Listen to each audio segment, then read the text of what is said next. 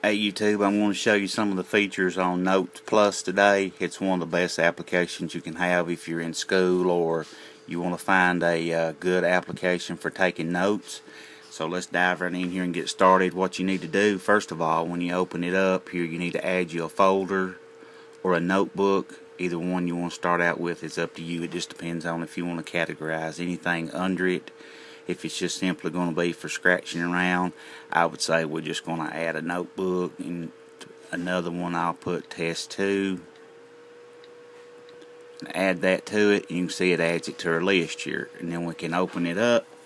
You see we have one page here, and if we wanted to add another page, we simply just tap this little thing up here, and then we could go into page 1 or 3, and we could make adjustments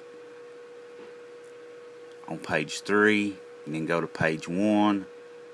I'm sorry, I've got a different I've got it set up for something else on that.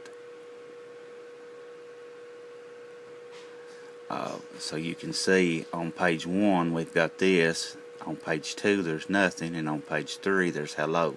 So you see you can create pages. Also you can record.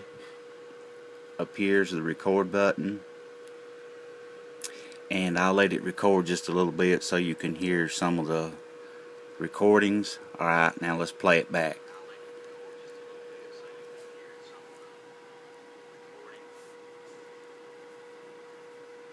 Okay, I can't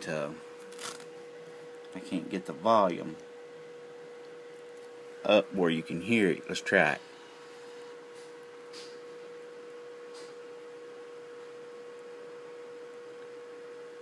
Well, anyway, going back to the first recording. Now,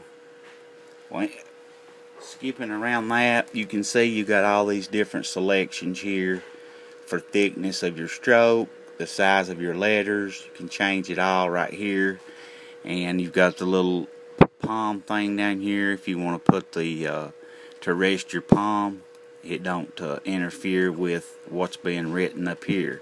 It's a good way to take notes, so if you're in the market for a note-taking application, I would definitely check it out.